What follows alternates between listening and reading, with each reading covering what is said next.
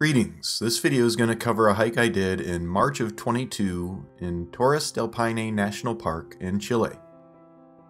I did this hike as an out and back from the Paine Grande Refugio to the Glacier Grey Refugio and the John Gardner Suspension bridge. My total distance was about 16 miles. You're currently looking at my track, which was recorded with Gaia GPS. For more on this trip, including hikes to the spectacular Mirador Botanico lookout and a sunrise hike to the towers, go to swansondigital.com. So let's get started. Being late March, Patagonia was heading into fall pretty quickly.